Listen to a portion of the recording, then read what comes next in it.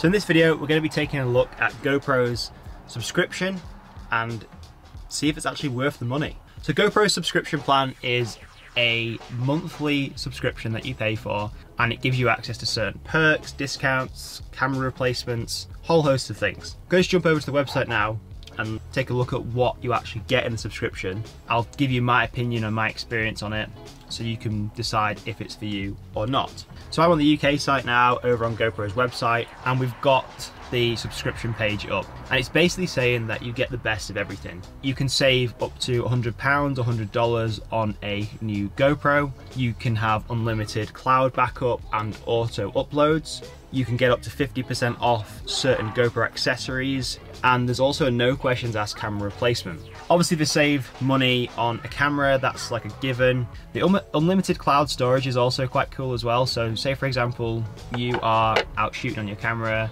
and you don't have a very big SD card, or even if you have a big SD card actually, and you just want to put your footage somewhere for later on, or you want to store it, but maybe you don't have an external hard drive or a big enough hard drive on your computer. GoPro's cloud backup is a great way to make sure you can keep hold of your footage and your content, your photos, and you get access to it later. There's also a setting in here as well in your camera that you can set auto upload. So once you've got your footage, it will automatically send it to the cloud when you have a Wi-Fi connection, which is pretty cool. And you get access to that when you have the GoPro subscription. This is from my experience. I am a GoPro subscriber to this plan. I'm not affiliated or sponsored by GoPro at all. I just love their products and use them for my mountain biking and action sports filming. I personally believe this is worth it because you're paying, I think I pay £5 a month or $5 a month, but that gives me access to up to 50% off their accessories, mounts, and anything you want to buy to enhance your footage that you're going to get in your videos.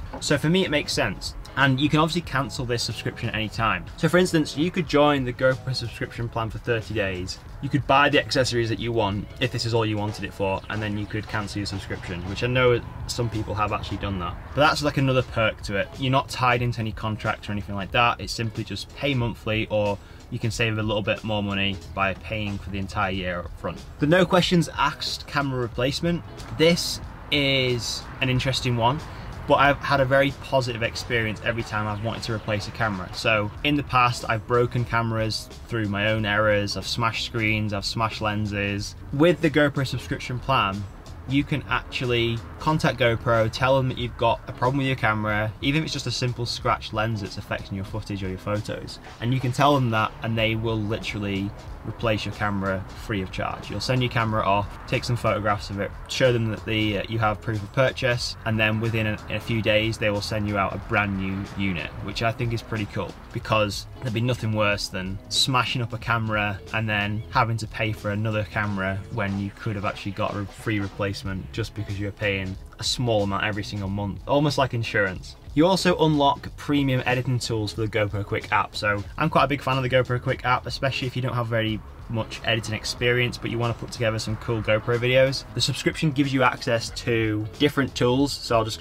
reel these off now. So you get the speed tool for slow-mo, fast and freeze. You also have premium filters for snow, water and other places that you're shooting, so you can enhance your videos. Premium GoPro themes, and you have more music choices, so GoPro Originals music as well. So you want to add like a bit of a beat to the back of your music, you can do that. You can also do live streaming as well, which is quite cool. If you want to go live and use your camera as the live streaming device, when you have the GoPro subscription, you can do that. So that's kind of like my take on GoPro subscription. I personally do think it's worth it. It's like a couple of quid a month or a couple of dollars wherever you are in the world, but it gives you that insurance for your camera if you ever break it, and you get like a really good discount off media mods, lenses, like anything that will enhance your content creation for the camera.